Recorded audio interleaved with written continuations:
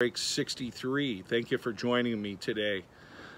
Today I want to talk about some of the myths that surround this rifle right here, which is the M1 Garand. I've had this one, coming up on a year, I guess, and I've always wanted one of these for their historical fascination, but also just for the fact that I've always heard they're a fun rifle to shoot, and they are.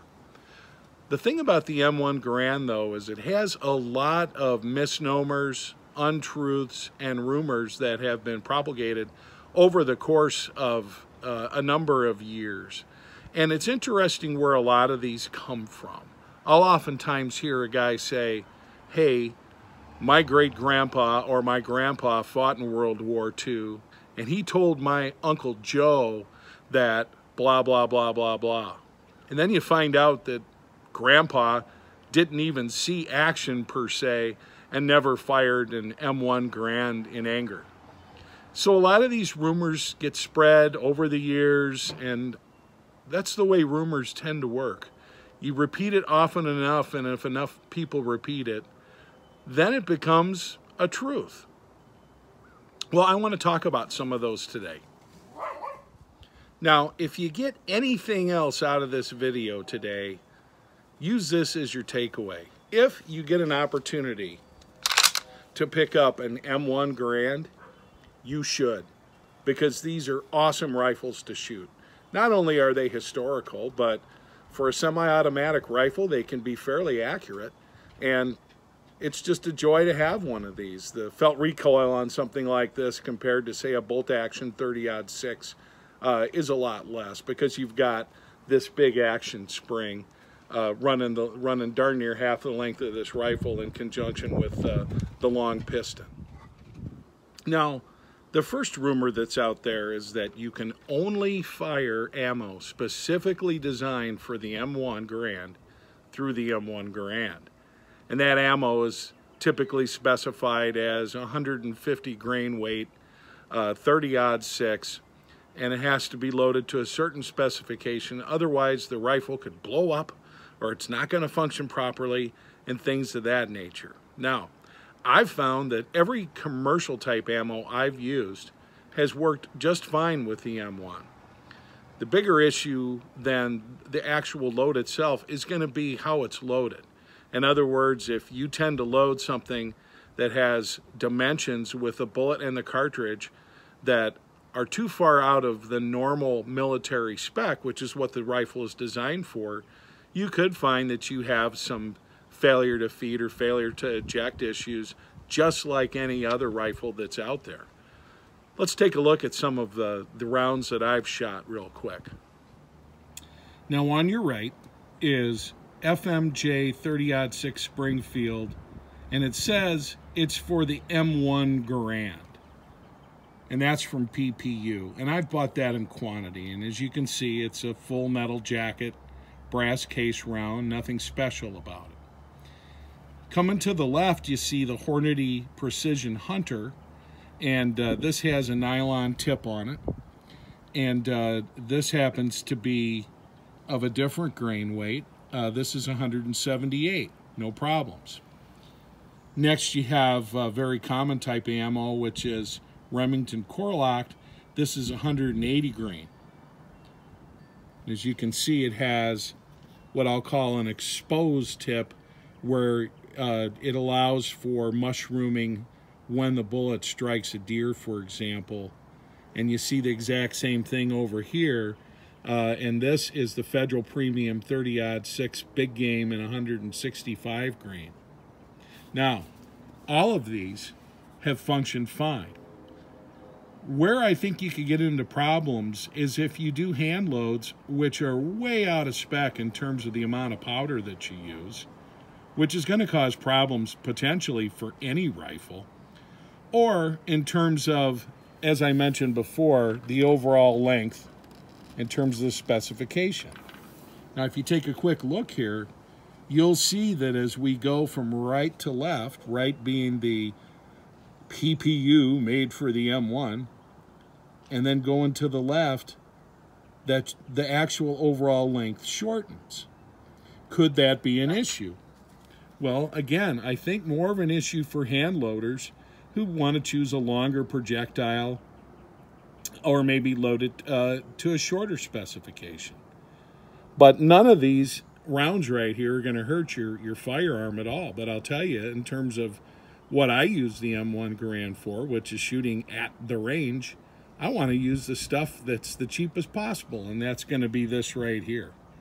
I can buy this in bulk, and I'm usually somewhere between 55 and 65 cents a round. Not so for these commercial hunting loads. So my advice to anybody who's trying to save a penny or two is, you know, the best thing you can do is, number one, hand load. But number two, the other thing you can do, of course, is fire the cheapest ammo that you can.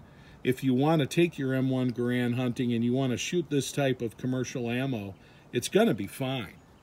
One other point I'd make regarding using commercial ammo or using higher pressure loads in any firearm, while you might not blow it up, and certainly in the case of the way the M1 Garand's built, you're not going to, the higher pressure load you use, the quicker you're going to create wear on your parts. And that's just simple physics. Just because it's got a big action spring doesn't mean that it's going to absorb magically much more higher pressure rounds than it would lower pressure rounds. Okay, so you might find if you do want to shoot a lot of higher pressure rounds that you might want to get an action spring that's a little bit stiffer to compensate for that. But you're not going to blow your gun up. You might just wear your parts a little bit quicker, but that's true for all firearms. So nothing special about the M1 Garand in that perspective. The second myth that's very common about the M1 Garand is that enemy soldiers would wait to hear the ping of a spent end block clip, and they'd know that the guy they're fighting against was out of ammo and had to reload, and that would be the time to charge or move positions. Look at this ping.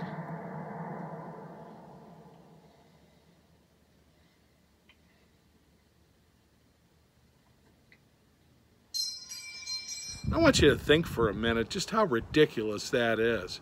You guys that go to the range, you ever noticed how noisy it is and there's a bunch of guys firing their rifles at the same time? You got to figure that in World War II, nobody was wearing ear protection. Not only that, but there was typically more than just M1 Garands and Mauser K98s going off. There was machine gun fire, artillery fire, guys yelling at each other, all manner of things. And if you believe that you had a situation where the enemy was like, hey, we're safe because we heard a ping, that's absolutely ridiculous. And that's a myth that is just that. It's a myth. I've not talked to anybody ever who fought in frontline combat, and I had a couple uncles that fired the M1 Garand in Europe.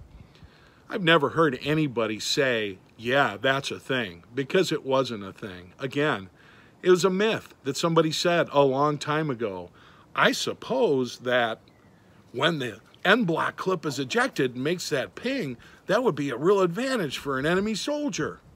Well, that guy supposing that gets repeated, and then it turns into so-called fact over time. It's just not how it works, though. I guarantee you there's been no reports of that anecdotally that I've ever heard. It's just one of those rumors that's out there. This was an innovative design for its time. They had the ability to reload 8 rounds a lot quicker than a stripper clip, and they certainly had the ability to shoot them a lot quicker than a stripper clip. But nobody fought warfare where it was one guy against one guy, each with rifles, and the one guy on the other side was waiting to hear the ping. So that's a rumor. I don't care if you heard it from your grandpa or your uncle. Doesn't matter. It's actually not true. I also saw recently in a M1 Garand group on Facebook, several guys saying, whatever you do, don't use grease on your M1. Well, that might be true for a lot of the modern firearms you're using, like an AR or a lot of pistols and things like that. But in the case of the M1 Garand, you absolutely want to grease parts such as this channel where you pull back your action, things of that nature, because these are very large metallic parts working against each other. Now, is grease the best lubricant for all weather conditions? No. its viscosity breaks down, things like that. And we have modern stuff like, CLP, you see me talk a lot about. But here's the thing. You got to have more than just viscosity. You've got to have something that provides a very good lubricating surface, and that's where grease really comes into play. If you look on the interweb, or better yet on YouTube, you'll see, even in some of my earlier videos, there's places where you want to use grease, maybe places that you don't need to. So oil and grease in combination are how you want to keep this rifle lubricated after a cleaning.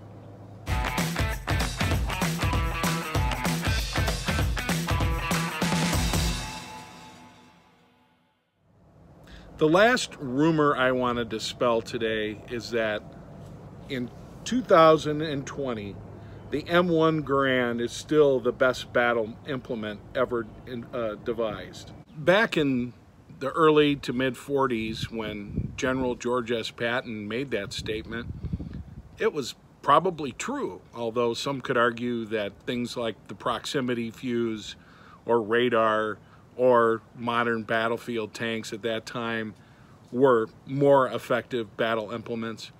But the case in point is for your average troop on either side, this was the way to go for the majority of the war. And we can argue once the STG-44 came into limited use, that might have been a better firearm to have on you. But it's important to remember that this fits a genesis between the 1903, 1917 style of bolt-action rifle designs, or the K98 Mauser, or even the Mosin Nagant.